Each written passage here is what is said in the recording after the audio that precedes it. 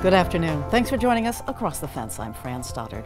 The Shelburne Museum is now open for the season. In addition to the museum's world-renowned collections of art and Americana, it is also featuring a series of limited-time exhibitions, which we'll get to see during this program. And we'll also learn about plans for the construction and creation of a new center on the museum campus that will house Native American art. To learn more about all of this, our guest is the Director and CEO of the Shelburne Museum, Tom Denenberg.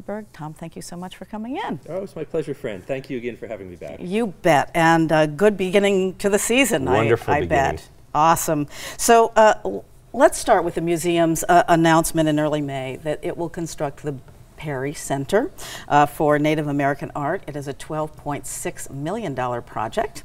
Tell us about the Perry Center. Sure. This is a big deal for us. This is a big project for Vermont, and we're so pleased that we're now able to talk about it openly. Anthony and Teresa Perry put together a remarkable collection of indigenous Native American art and are giving it to the museum, have given some of it to the museum. Shelburne Museum already is steward to a very important collection of Native American art, which dates back to the 1940s that Electra Havemeyer-Webb purchased an important collection of baskets that had been owned by Louis Comfort Tiffany from the Pacific Northwest. So there's a real center of gravity for Native American art at the museum, and we knew that we had to have a building for it, a building that was specifically suited to the needs of Native American art. So we did a search. We hired Sir David Adjaye from London and New York, who's an internationally famous architect, well known for designing the National Museum of African American History and Culture beautiful at the Smithsonian. Building. So having a David Adjaye building in Vermont is something that's just wonderful for our community. Wow, it's so exciting. And there's this combined, the collection represents over 80 tribes. Over 80 bands and tribes from, New England to the Pacific Northwest to Alaska to the Southwest. The strongest components numerically are Southwest pottery and plains quill work and beadwork. So it's a beautiful collection. Most of the material dates to around the turn of the century. So it was all craft that was designed to represent these cultures and be sold to other cultures. So we're very pleased that it's going to have a home in Vermont. So the tricky thing is with 80 bands and tribes is interpretation of their heritage and history, and you're trying to work with them. What is the plan to really how you present all of this amazing art? The key word is partnership. We hired a curator of Native American art thanks to some support from the Henry Luce Foundation back in the fall. And so Victoria Soningren, our curator, has been building relationships with tribes throughout the country. And whenever we are working with a certain band or tribe or Pueblo's material, we make connections with them and find the appropriate partner to help us understand not only stewardship, care for that material, but also how we interpret it. So this summer's exhibition, which is called Built from the Earth, it's about Pueblo pottery, has a very robust advisory committee. Well, more than advisory committee, but really a committee that's helping us think through how we present that material. Right, so we saw one of those pieces. You have many pieces of all kinds of beadwork that you said. Yeah, water jar. That's your first real exhibition, and that opens this summer. Yes. Yeah. And that's going to be a blockbuster. That's what I hear. Yeah. So tell us a little bit more about what is really in the Perry collection that you have just... There are about 250 items in the collection, and costume, blankets. Really interesting that Tony and Terry Perry were very interested in childhood. So they're remarkable dolls which were designed to help socialize children, so they'll be sort of miniature clothed dolls, just like we're used to in Western European society. One of the things that really struck me when I first viewed the collection, and we don't always get this in a museum, are the little tin rattles that are on the dolls and also women's clothing that make a slight noise when you move. So what was that about? It's an adornment, but it's just sort of fascinating to think that someone moving through space would have this slight sort of whispery noise accompanying, mostly her is my understanding. But the fact that the dolls have them on them too just gives us sort of an understanding of how children were brought up in different indigenous cultures. So Right. Fascinated by that. And then Tony Perry was very interested in nomadic people. There are these wonderful Cheyenne quill work bags and pipe cases and all pouches. So it's an extraordinary example of indigenous art. Wonderful. And what's the timeline for the construction of this new center? Soon. So we break ground fall 24, and we'll all be walking in spring 26. Very so exciting. In museum time, that's tomorrow. And I think Electra Havemeyer-Webb wanted a building way back, but it didn't happen until now. Very much so. The very first drawing for Shelburne Museum from 1947 has in one corner what was called an Indian village. So, of course, we've updated our terminology since then. Right. But she was already purchasing Native American art. There was a small gallery in the 1960s through the 90s of the material that she'd gathered, but now is the moment to do it. Okay. So great. internally we've been saying, 75, 80 year planning process is pretty good. And with the Perrys, who of course love this area and were here. He was a businessman, restaurateur, etc. But let's get to what else is going on. Sure, this summer, there. yep. You opened the season in mid-May, and just before the opening, actually the Shelburne Museum was featured on Antiques Roadshow on PBS. Three times. Has this made a little bit of a bump, do you think? I think we're calling it the Antique Roadshow bump, actually. The first weekend we were open, last weekend, we did about twice as many visitors as we did last year. So visitation was up almost 100%. And then for the first 10 days we've been open, we're up about 25%. So we do think people are traveling this summer. Our exhibitions are tuned up very nicely for family audience. So it seems like it's going very well.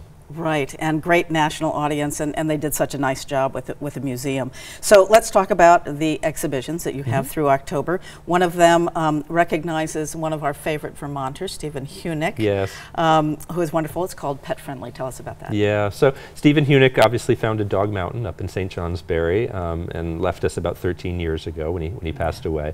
But Dog Mountain is a shrine to all those dogs who've ever been in our lives, and people travel from all over the country to visit and leave images, photographs of their companions. Amazing. So we were given a series of prints by his estate, and we borrowed some paintings and furniture and sculpture, and we did an installation really to honor Stephen Hunick. So it's a lovely, wonderful thing. Anyone who's seen his work knows there's always a little twist, a little humor to it, but it's part of our life with dogs. And so many different media. That's what's so great. Yes. And I'm glad it sounds like you have a little bit of everything. And I hadn't paid attention to his furniture, his carvings, until just a couple of years ago. So I love the whimsy of it all, which is part of Shelburne Museum. Right.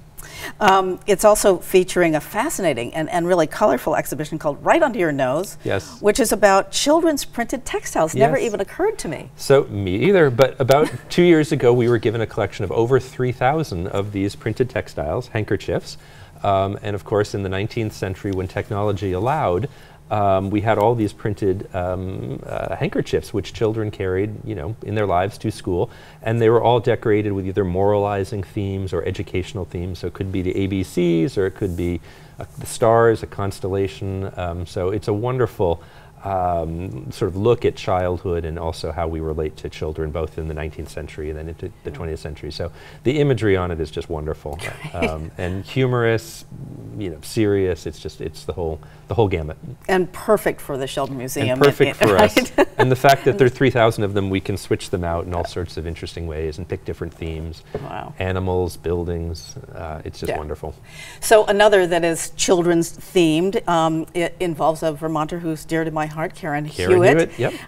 And it's called Objects of Play, and it is her amazing work, as well as another artist. Cass Holman. Right. So Karen Hewitt, very famous toy designer who lives right here in Burlington, splits her time, or has split her time between Burlington and New York. And Cass Holman is a professor at the Rhode Island School of Design. And they're both authorities on how you design toys and objects that encourage open play and creativity with children. So the famous Rigamajig that Cass Holman designed, and building on some of the work of Karen Hewitt. So there are historical toys in the installation, both from Shelburne's collection and Karen Hewitt's own archive, but then also both of their work is featured predominantly. So it's a hands-on project, and we're already watching, you know, multi-generations in there building things with these toys. Right, I love it. It's all about color and design and imagination because they're very simple. So, but it's not a problem for kids if you let them at it. Yep. Right? It's just the adults, exactly.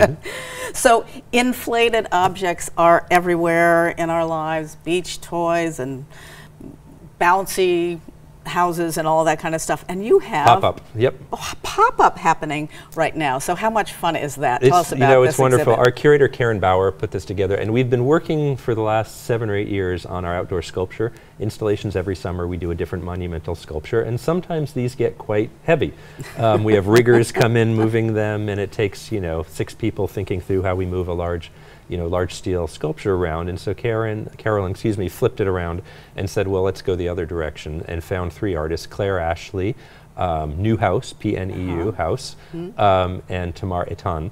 And so there are a series of these inflatable sculptures which are going to move around the campus. So it's going to have one look for a few weeks, and then one of these inflatables is going to swallow another building and move on to the other. And they do swallow the buildings. So this is going to be, you know, a lot of fun as people see them evolve throughout the summer. So you encourage people to keep coming back. We always do. Yep.